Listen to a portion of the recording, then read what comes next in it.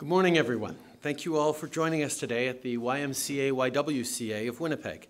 It's a real pleasure to be here at the South Y Child Care Centre to see firsthand the great work being done for families.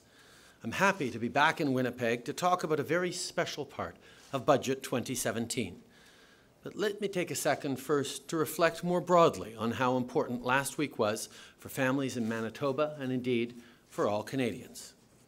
La semaine dernière, nous avons dévoilé la prochaine phase de notre plan ambitieux pour le Canada, un plan qui créera des emplois, fera croître l'économie et offrira des opportunités à la classe moyenne et à ceux qui travaillent fort pour en faire partie. Pour nous préparer à l'économie de demain, nous faisons des investissements judicieux dans la formation des compétences, l'innovation et les projets d'infrastructures essentiels, et ce, dès aujourd'hui. Parce que nous savons que la seule façon de faire croître l'économie, c'est d'assurer la prospérité de la classe moyenne. Et une chose qui est au cœur de la notion de prospérité, c'est l'équité.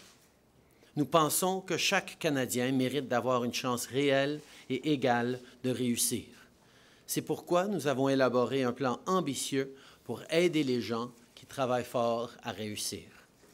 Last year, for example, we introduced the Canada Child Benefit, a monthly tax-free benefit to help parents with the high costs of raising kids. And the numbers don't lie. 9 out of 10 Canadian families receive more help under this system than under the old system.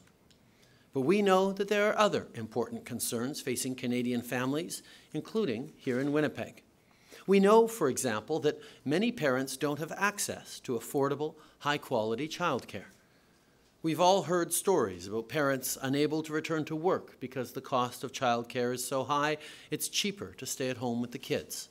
Or stories of desperate parents on childcare waiting lists for months or even years, hoping to land a coveted spot. These families are currently struggling to gain access to something that is essential, and that isn't fair. And that's why, last week, our government committed an additional $7 billion over 10 years to support and increase the number of high-quality childcare spaces across the country. This is on top of the $500 million we announced for the same effort in our last budget for this year. By working with our provincial, territorial, and Indigenous partners, we will support and create up to 40,000 subsidized childcare spaces over the next 3 years. The impact that this investment will have on low and modest-income Canadian families is huge. Making sure that parents have a safe, secure, high-quality childcare option for their children at an affordable rate could be the difference between living in poverty and returning to the workforce, or even going back to school.